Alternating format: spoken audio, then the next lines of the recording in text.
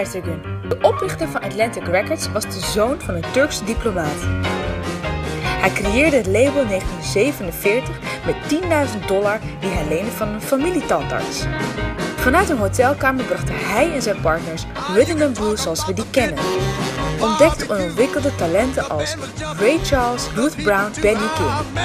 De daaropvolgende 50 jaar tekende Atlantic Records grote legendes in de muziek als Aretha Franklin, Otis Redding, John Coltrane, Led Zeppelin en de Rolling Stones. Ahmet was a cat, man. I mean, he was a cat that had the feeling for the music. Tijdens deze voorstelling zal ik vertellen over zijn leven, het leven van Ahmet Ertegün. Samen met mijn swingende band zullen wij de songs van Atlantic Records een nieuw leven blazen. Interessant verhaal, boeiend leven en we gaan swingen. Tot snel in het theater!